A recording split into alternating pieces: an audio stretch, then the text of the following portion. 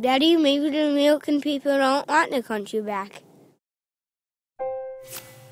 Where do I even begin? I'm going to try to make this quick and get right to the point. Zero Hedge recently noted that the American people have a long history of getting the president they deserve. Maybe. Maybe not.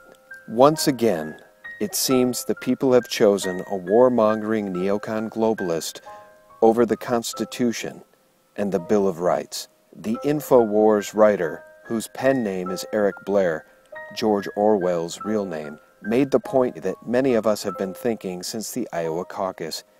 He asks, how on earth could Newt Gingrich win the South Carolina primary when the day before the vote he had to cancel a major campaign stop because of a lack of attendance? What if the fix is in?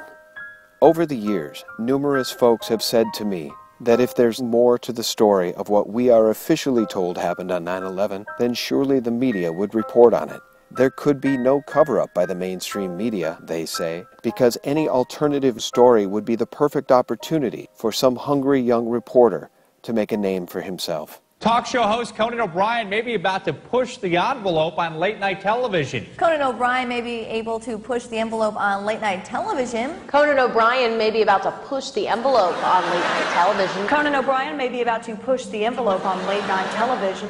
Surely truth would prevail. Surely, they say, if there was nanothermate found in the dust at Ground Zero, or if World Trade Center Building 7 was brought down by a controlled demolition, it would be reported on. This is no small building, as you can see, at 47 stories. It would stand out in most American cities. The American media would tell us there's no way they could keep it covered up, they say.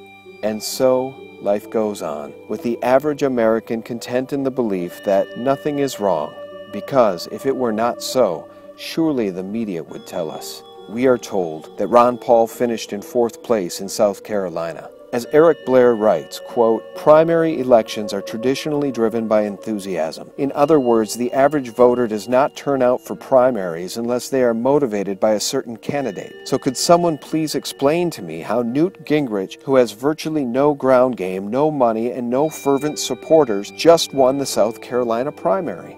Now, it seems to me that for every one person motivated enough to show up in support of a candidate's speech or to vote in a primary, there must be at least 10 or 50 or 100 more people who couldn't find the time to get there, but support that candidate nonetheless. Ron Paul enjoyed the support of over 1,000 people when he spoke in Charleston.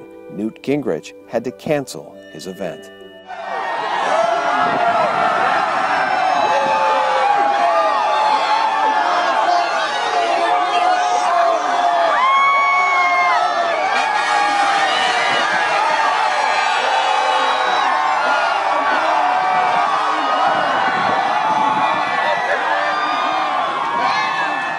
Blair asks, could the conspiracy to keep Ron Paul out of the Oval Office be this coordinated, this pervasive? I hate to say it, but I think the answer is yes.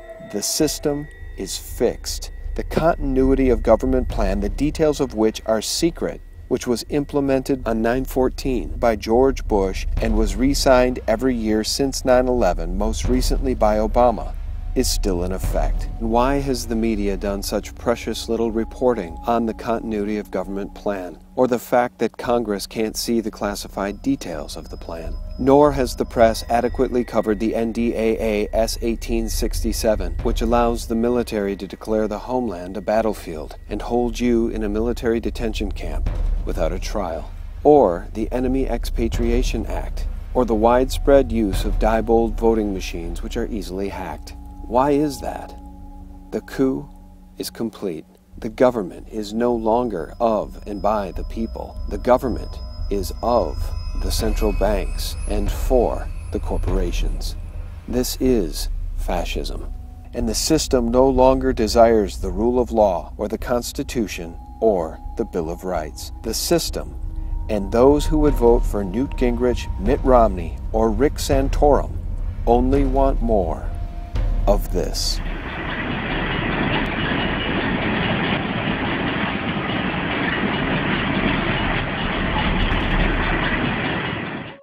Thanks for watching, and check out sgtreport.com for more each day. Good night.